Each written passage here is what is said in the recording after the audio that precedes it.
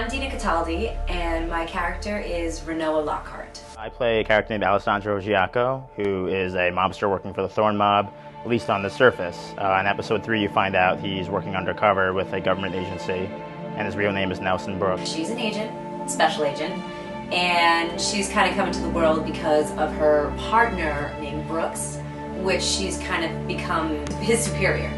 And there is history there, a long history, and as she sees that Brooks is starting to kind of lose himself in this deep cover in this world that he's been thrown into, she gets more and more nervous and antsy and obviously concerned, and she cares so much about this person that she will probably do anything to make sure that he's okay. As episode 4 continues, you see that he's actually kind of almost like a chess piece in a much larger framing, and that the government agency he works for isn't exactly like upholding, you know, the moral goals of the United States. They're kind of out for something different, and he becomes unraveled in this big conflict, which is also painted against the backdrop of what's going on in Gotham City with the drug war and people like Huntress and Catwoman really making their presence felt with the mob and the Riddler.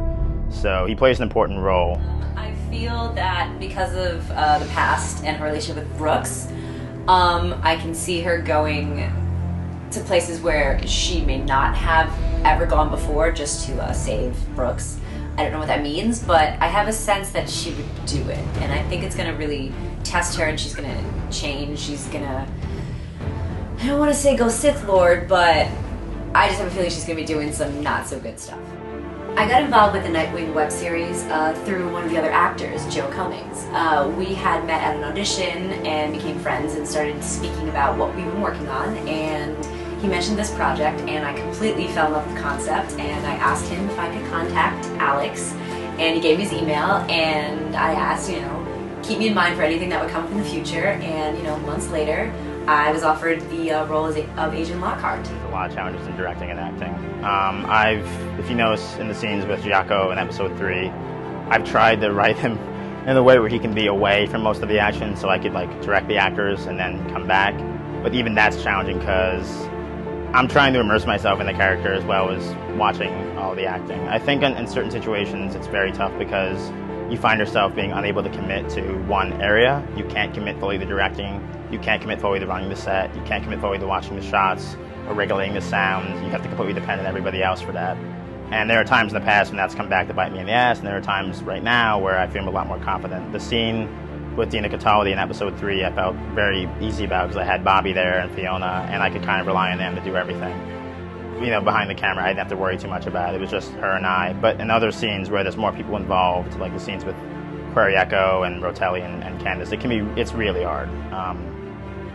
But I mean, it's a learned skill, and I'm not saying I'm great at it. I think I learned a lot on the set of Raptor Hunter 2 with Zach, because I saw how he was able to kind of multitask and run the set, direct the actors, and be a great guy, because he's a great guy, and get everything done. It wasn't easy. It's not easy. The best way for all you folks out there to help with Nightwing Escalation is to support our Indiegogo campaign. Like us on Facebook, spread the word. I mean, we're in a day and age that people can kind of create their own content and, you know, make something incredible. And we have an ambitious idea, we have an amazing cast, and we have a lot of heart and dedication. And, you know, that says something. So if you can, please donate to Indiegogo, tell your friends, and we would greatly appreciate it. If you want to find out more about me, Dina Cataldi, Google me. You can find me on Facebook. I will have a website up and coming, and you can find me on my IMDb as well. Let the campaign begin!